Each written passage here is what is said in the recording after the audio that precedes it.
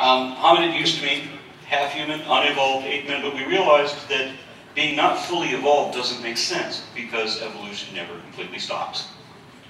We also realized that it didn't make sense to classify anything paraphyletically, meaning that it doesn't make sense to say that this clade includes all of these ancestors and maybe these, but not these. A clade is a monophyletic taxon, meaning that it includes all of its subsequently subdivided subsets. And Mammalia, or Theria, is an excellent example of a monophyletic clade.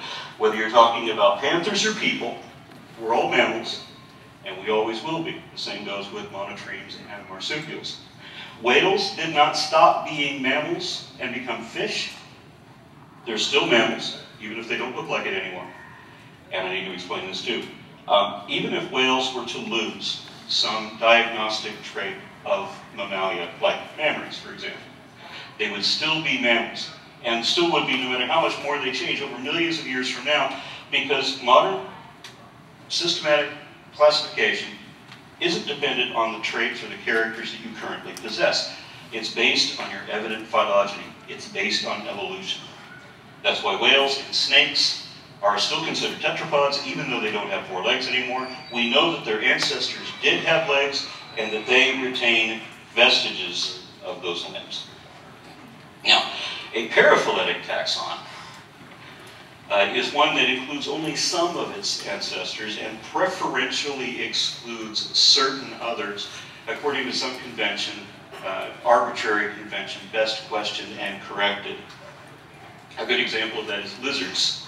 The lizard is a paraphyletic term meaning all descendants of the order Squamata, except snakes. Why not snakes?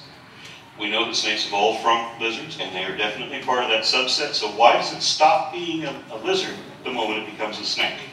It's just a convention, an indefensible mindset that we've fallen into and have never corrected. In other words, tradition! 2 more examples of that are fish and reptiles. The definition for reptile is really well known. It's a cold-blooded, egg-laying, clawed tetrapod. And by this definition, many of our ancestors were once reptiles. Except that not all reptiles are cold-blooded. Not all of them have scales, or claws, or even arms and legs. Some of them give birth live, and some of them led to warm-blooded descendants like mammals and dinosaurs. If you're going to use the word reptile cladistically accurately, it has to be synonymous with the word diapsid or member of Diapsida, in which case none of our ancestors were ever reptiles. Fish is another term that doesn't have any applicable definition that is consistent for all things that are universally accepted as fish. Some of them have fins instead of, or have legs instead of fins. Some are warm-blooded. Some don't have scales or lack fins on their tails. And there are some things that are very much like fish, but aren't fish, yet they still have gills. So the only way the word fish would be taxonomically accurate or consistent is if it were synonymous with the word chordate. However, we are all chordates, and I'm betting at least some of you will argue that we are not fish. The last good example of a paraphyletic taxon is wolves. Dogs descend from wolves, but dogs are not considered wolves.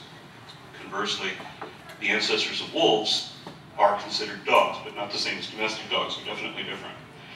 And this is where one of the most notable contributions to science that Linnaeus ever made gets thrown under the bus. Binomial nomenclature. Homo sapiens, Pantheropardus, naming the species by the genus name first. Whoa. You can tell I'm not used to this dynamic. My apologies. Wolves are Canis lupus. Domestic dogs are traditionally Canis familiaris. But it shouldn't be that way, because the dogs didn't diverge at the genus level. They diverged at the species level from wolves. So the proper name for domestic dogs should be Canis lupus familiaris. And it would get even worse if some breed of dogs were to develop its own genetically distinct breed or species, because then you might have Canis lupus familiaris dachshund. And a polyphyletic taxon is one you almost never hear about. Seriously, how often does this come up in conversation? Monkeys are an excellent example of polyphyletic taxon, because most scientists still consider it fashionable to say that Old World monkeys and New World monkeys did not evolve from a common ancestor that was a monkey itself. Why? Because the law of monophyletic variation would mean that anything that descends from a monkey is still a monkey. That means apes would be monkeys, and so would we be, since we are apes also. I argue that just as humans evolved from apes, apes evolved from monkeys. Cercopithecidae, for those of you who know what that word means, are not the only Old World monkey group. They and Hominoidean, the apes, share a common ancestor in a now extinct paraphyletic grouping called Proplyopithicoidea, and previously Parapithecidae, which even the New World monkeys are descended from. So that would mean that we and the other apes are really large, tailless, Old World catarrhine monkeys right now. Not come from monkeys, not be like monkeys. We are monkeys. That's not a popular idea. It's not widely accepted, to be sure, but it is defensively accurate nonetheless. I have another video that explains that in more detail if you're interested. The name Pongo used to mean, essentially, all living apes except people. And this is the way it always was since the days of Linnaeus. But having any grouping that says all of these type things except us is essentially a Freudian admission that we are already aware that we are one of them. And now that we've come to terms with that and can finally admit it, then Pongo has been redefined. It is now a genus applicable to orangutans and their relatives, Cebopithecus, Brahmopithecus, or Gigantopithecus, and so on. They are a genera in the family of great apes, along with Pan for the bonobos and chimpanzees, and the different types of gorillas, and different types of humans. Extant and extinct, and of course we know of more extinct species than there are current ones, and that's probably true of every clade, in fact. The closer you get to the point of evolutionary divergence, the more similar, for any two taxonomic groups, the more similar those two groups will appear to be, especially in their infancy. And this is an interesting trait. If you want to see how closely related some things are, when you look at the infants of both groups, they're going to look more alike than the adults do. It again follows like a taxonomic trait. Now, the earliest primates looked a lot like the earliest carnivores. And these two groups drifted apart. They're actually quite far apart, but just for purposes of illustration. And each diversified in their own way. But at some level, they're both still mammals. They're both still the same kind. And they share all the parent categories from that point on. So no matter how you view it, they share common ancestry. Okay.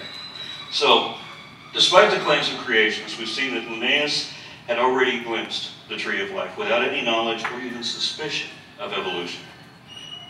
We have since found many, many more clades in this and myriad other lineages, and 21st century genomics has now confirmed all this. So we've established a twin-nested hierarchy. Note that we've determined all this without any reference to fossil forms so far. And that's important when this topic comes up in conversation with the creationists. It's as the previous speaker mentioned, we don't even need the fossils to establish this. And indeed, this was established before we knew what the fossils were or what their significance was. When we found out the significance of the fossil finds, the situation from the creationist perspective became exponentially worse.